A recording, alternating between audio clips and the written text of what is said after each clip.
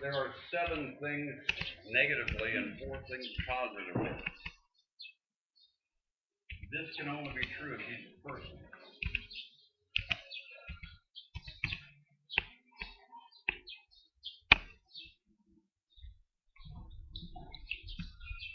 Good study. I would recommend putting this in the back or the front of your Bible.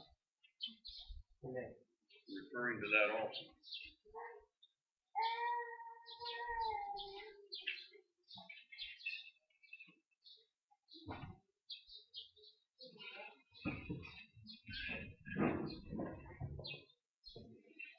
Got all those things? All right.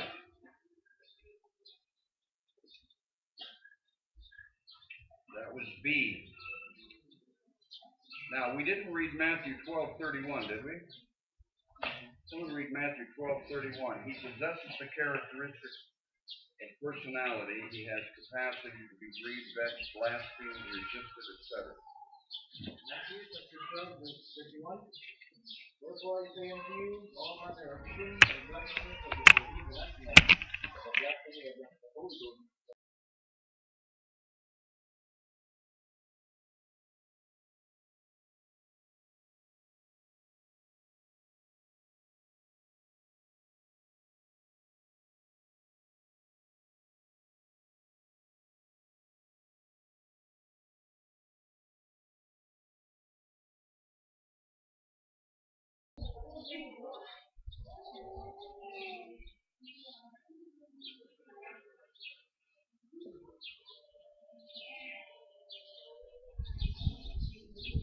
And Acts chapter 7, verse 51 is this one. Somebody read that. Acts chapter 7, verse 51.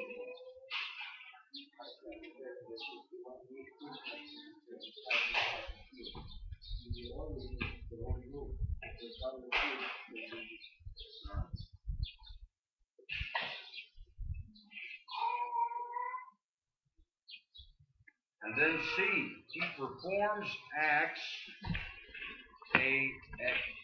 A-C-T-S, he performs acts which can be predicated only of a person.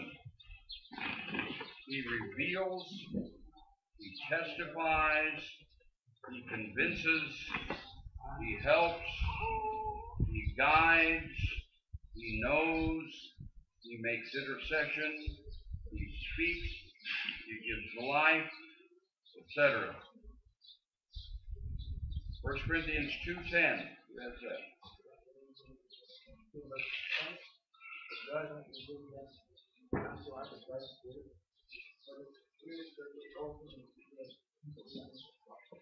Amen. John 16:8. When he is come, he will reprove the world of sin and of righteousness and of judgment. Romans 8:16 and 26. Spirit itself bears witness with our spirit that we are the children of God.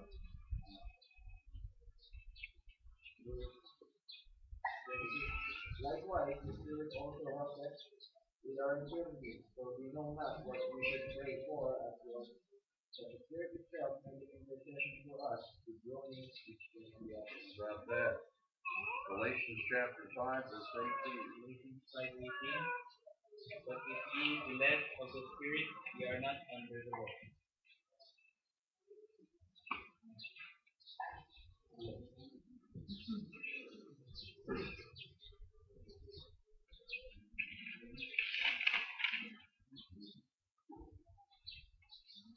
What is that? That's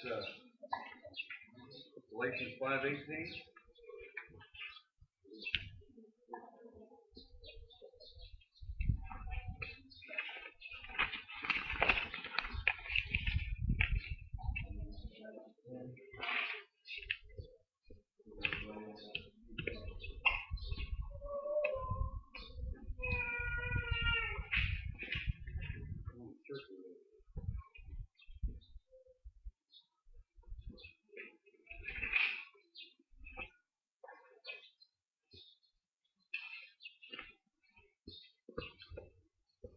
D. His name is associated with other names in such ways as to imply clearly personality.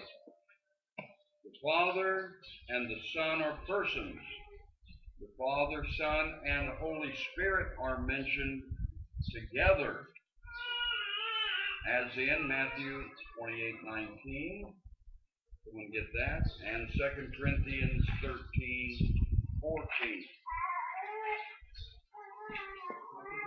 Verse number 19. Go ye therefore and preach all nations, baptizing them in the name of the Father, and the Son, and the Holy Ghost. Well, you have Father who is a person, Son who is a person. The Holy Spirit must also be a person. All right? 2 Corinthians chapter number 13, verse 14. 2 Corinthians 13:14. The grace of the Lord Jesus Christ and the love of God and the communion of the Holy Ghost be with you all. Amen. Sorry. We'll let you get the next one. Amen. So the Holy Spirit must therefore be a person. All right? E. We'll let our sister read John 14:16. Amen. He is clearly distinguished from the Father and the Son. Christ stated that he would pray the Father and he shall give you another comforter. John 14:16.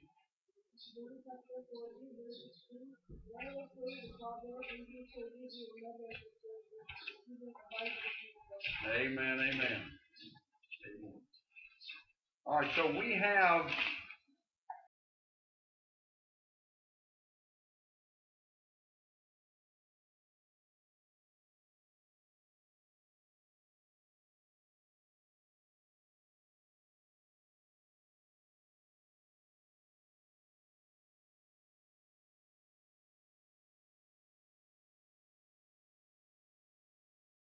that there is but one.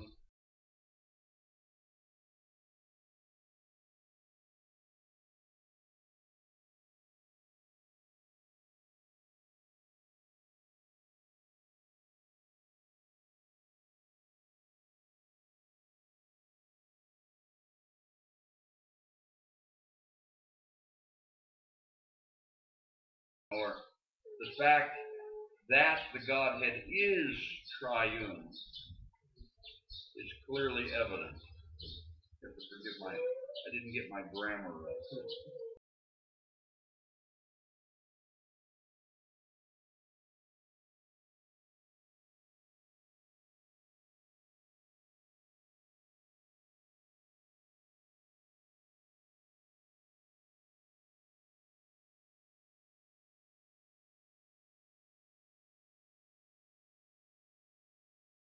The Old Testament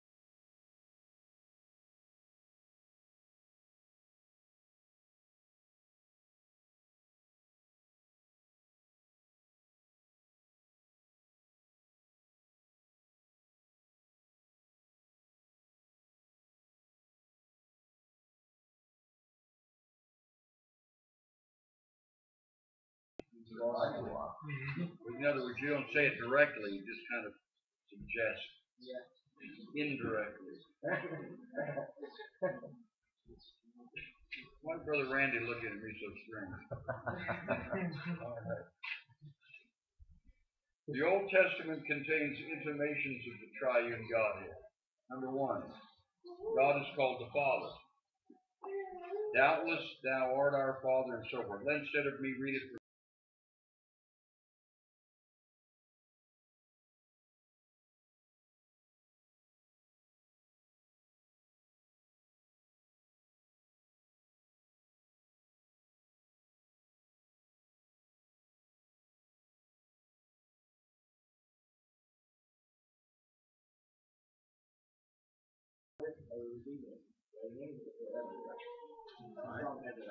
Amen. Then Jeremiah chapter 3, verse 4. Jeremiah chapter 3, verse 4. Wilt thou not from this time cry unto me, my Father, thou art the guide of my youth? you see the Father. Now, number two, God has a Son with divine prerogatives. And remember also that this is very important because in Islam, Allah has no son. So if you ever hear people say that the God of Islam is the same as Jehovah God, you know instantly that that is error, that is false doctrine, that is blasphemy against the true and living God. Allah is a false God. It's an idol of wicked minds. All right, so God has a son, amen, with divine prerogatives. Psalm 2, verses 7 and 12.